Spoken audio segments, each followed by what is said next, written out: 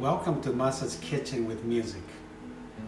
Today, I'll be showing you how to make a killer bread. The kind of bread that you would drive miles for and gladly paying $10, $12 per loaf for. Hi, my name is Masa. I'm a musician by trade, but I'm very passionate about cooking. At the end of this show, I'll be performing a live music for you, so please stick around. Before we get started, I'd like to show you a couple of items that you would need. First item is cast iron Dutch oven. Pretty heavy, but this retains heat, and this is very important for making a great bread without having bread baking oven or wood-fired oven like back in Italy. And another item is digital scale. Baking bread is like a science class, science project, and you would need a precise measurements for weight in grams.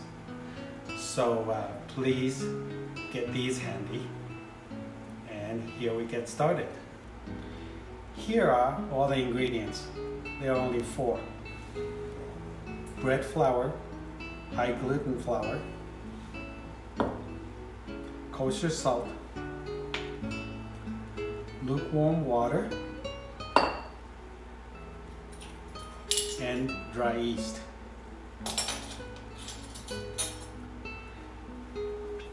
This flour weighs exactly 500 grams.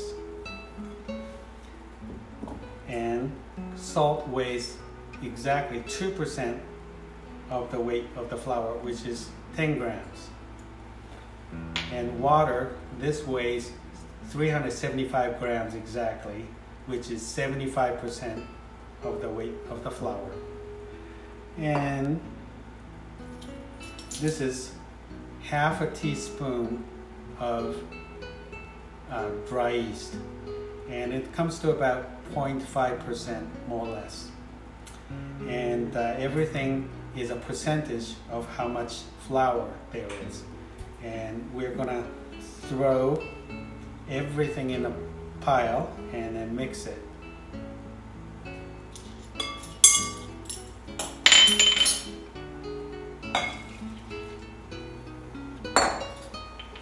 And go ahead and mix it with hand.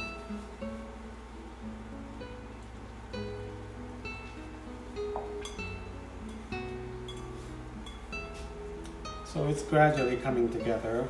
It's a very wet, messy pile of flour and all the other ingredients put together.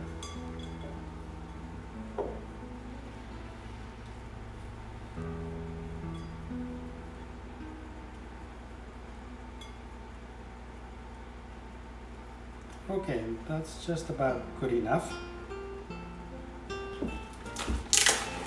And I am going to put a plastic wrap over it, fairly airtight, and let it rest for about 8 hours or so. By the way, this is the brand of dry yeast that I trust most. Saf Instant, and it never fails to make a great bread.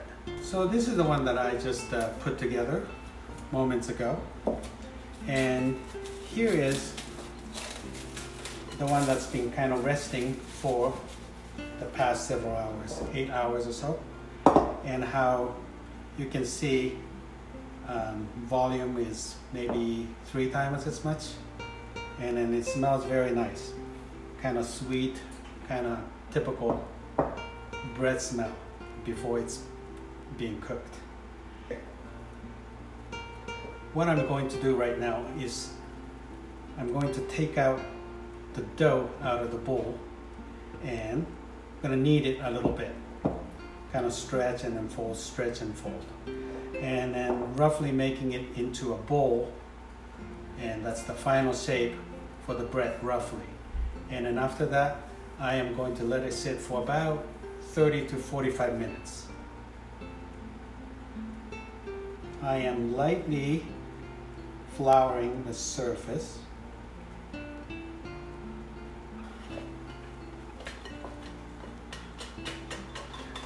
Drop the dough right on it. It is very sticky. Stretch, fold, turn the other way, and just keep repeating. When I do this, the gluten in the flour will start to activate, and it gets kind of stiff.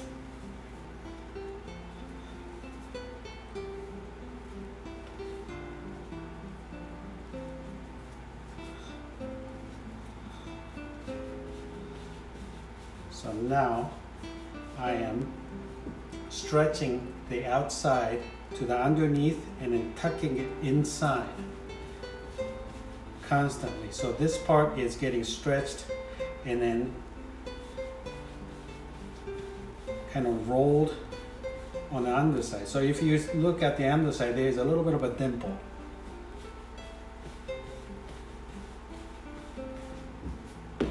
And here's a Benetton.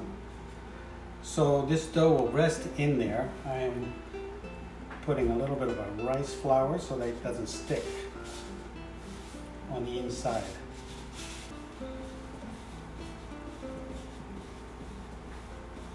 I'm dropping this dough right in here. The dimple side down. And wrap it with a kitchen towel for about 30 to 45 minutes.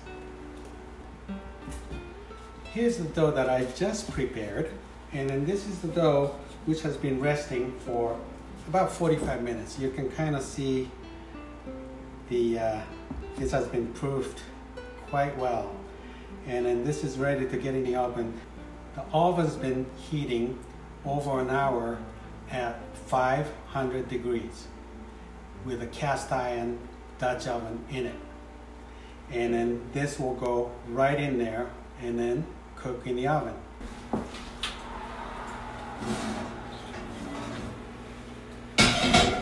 Here's the cast iron Dutch oven.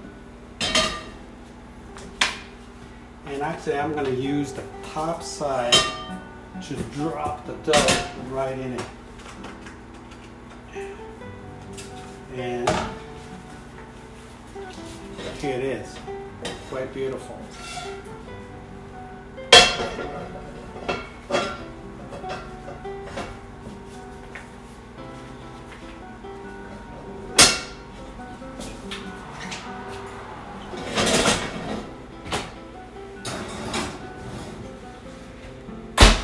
This will go into the oven, and make sure you turn down the heat to 450 degrees. And I'm going to set the timer at 15 minutes. At that time, I am going to take it out and take the lid off. By cooking in a Dutch oven, the steam from the dough is trapped within, and that moisture makes the crust really crunchy.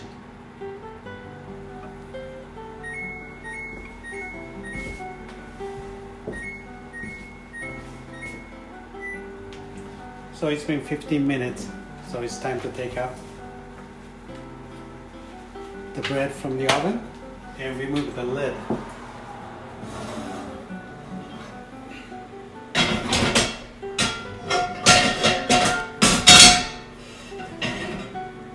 Here it is.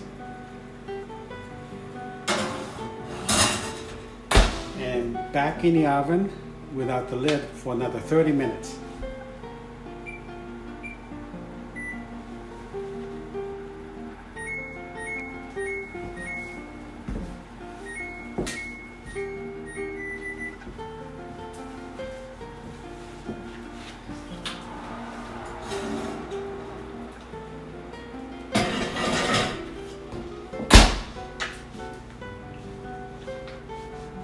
Good one. Here it is. Beautiful specimen. I won't be able to cut into this bread until it cools off, like 2 hours or more. So I have previously made bread that I can show you how this turned out.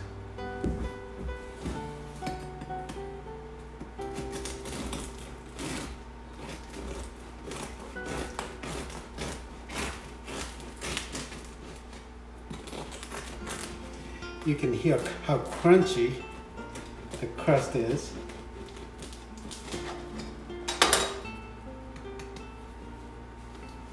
It's quite beautiful.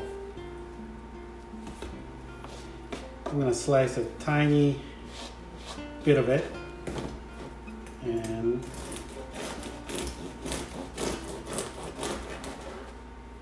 have a little piece.